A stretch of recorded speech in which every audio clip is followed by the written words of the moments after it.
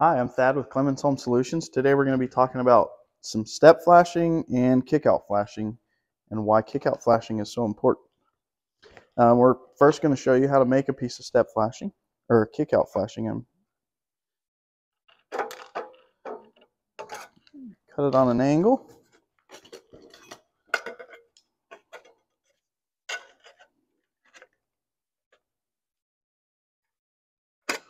Fold it over.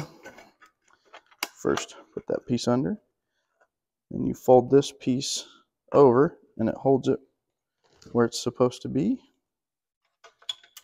Cut that little excess off and you have a piece of kickout flashing. Pretty easy, but this is a very, very necessary part of your roof down at the edge. Whenever we do flashing along walls or dormers, we run ice and water up the wall first as a extra precaution. This piece slides under your first shingle, and what this does is as water comes down, it kicks it out into your gutter so that water cannot get behind your siding and rot out the wall farther down below your gutter. We also seal along this top edge of the gutter so that if any water were to get behind there, whether it's rain or anything, it will end up kicking out into the gutter. Then your next piece of step flashing. This isn't far enough up. You won't have enough coverage, so I would slide another piece under here just to make sure that you're covered. And your next piece will go over top and it will go right down close to this reveal on your shingle there. You'll pop a nail here and then you would put this shingle over top of that and you'll run another piece just like that. You pop it there, and then